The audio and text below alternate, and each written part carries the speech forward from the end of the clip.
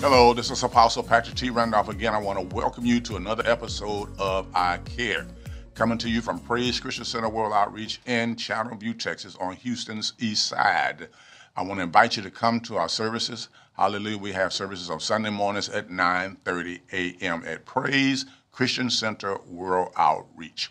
Our phone number where you can contact us is 281-457-LOVE. That's 281-457-5683. So if you want to get in touch with us, you can do so through contacting us by phone. Hallelujah to the Lamb. Now, I was sharing with you, hallelujah, on our lifestyle. We have to examine ourselves. We have to do what? We have to examine ourselves periodically to just see what kind of lifestyle we're living. How are we living? Because, Apostle Peter said something that was very powerful. He said this, he said, I'm going to teach you these things. I'm going to bring these things to you, even though you're doing them.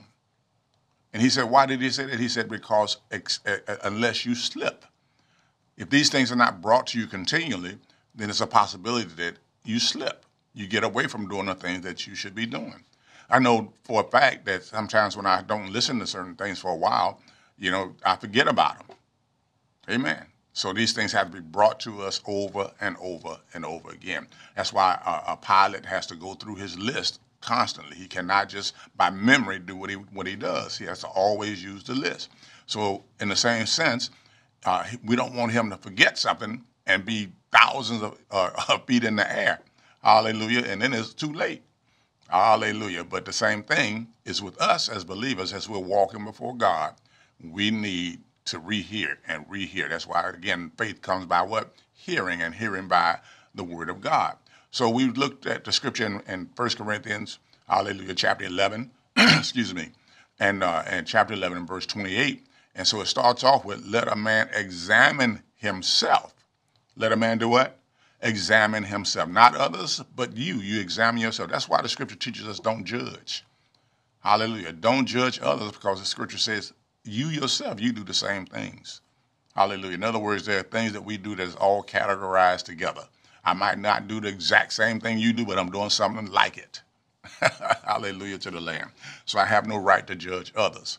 And so when we talk about examining ourselves, one of the biggest thing we want to do is examine our lifestyle. Say it again, our lifestyle.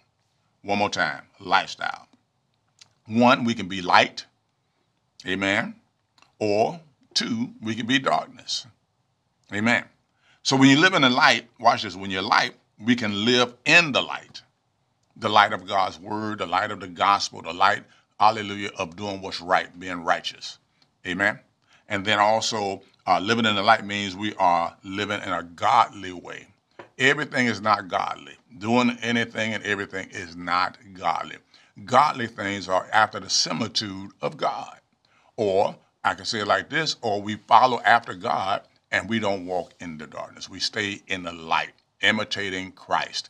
That's why the word of God declares that we're to follow Christ. Follow Christ. Christ is not in darkness. He's in light. Hallelujah. So we have to determine that we're going to walk in the light as he is in the light. Amen. God is light, and if we are living in the light, we're living close to God. God is what? God is light. Now, let me say that to you again. God is light, not God is a source of light. God is light. God has no resource of light. He is light. Amen. Let me say that again. He is light. And if we're living in the light, we're living in God's light, and we're living close to God. Hallelujah. Living in light means we're living in a way that testifies to our relationship to God. It testifies to our relationship with God. So when I do what's right, when I'm living in obedience to God, others will see, hallelujah, that I am belonging to the living God, that I live in righteousness. I live according to, watch this again, light. I don't live with deception. I don't live with all kinds of devious things. I don't use evil. Hallelujah, but I'm walking in light. Amen. Praise the Lord. Because, again, how you walk testifies of a relationship with God. How close are you to God? How do you really know God? Do you truly worship God? Hallelujah. That all speaks of my relationship.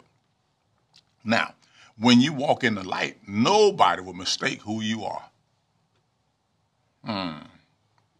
And darkness will come against you because of you, the light, because of who you serve and how you walk in your life. Hallelujah. By our lives, our way of living, people know we are Christians. Amen. Now, the darkness is just the opposite. Anybody can say they're Christians. Anybody can say they're Christian, but the lifestyle tells the truth about them. So however you are living at this time, whatever you're doing is a testimony. Are you living truly in light, or are you truly living in darkness? Just saying you're a believer. Amen. Praise the Lord. I'm not trying to challenge you too much here, but I do want you to understand that you have to examine yourself from time to time and then make adjustments. I'll say that again. Make adjustments in your life, amen, to get back to where you're supposed to be continually. Amen. So this passage, again, it tells us that if we claim to be Christians but live outside the light, we are lying. Well, I'll say it so you can understand it. Lying. So we cannot claim something but live something another way. If we do that, then we're lying. Amen. Amen. And so we don't want to live lives as liars. We want our lives to be fully engaged in Christ. Hallelujah to the Lamb. Amen. If our lifestyle does not reflect Jesus Christ, we are walking in darkness. And there's no doubt about it. This is Apostle Patrick T. Randolph. Until next time, I care.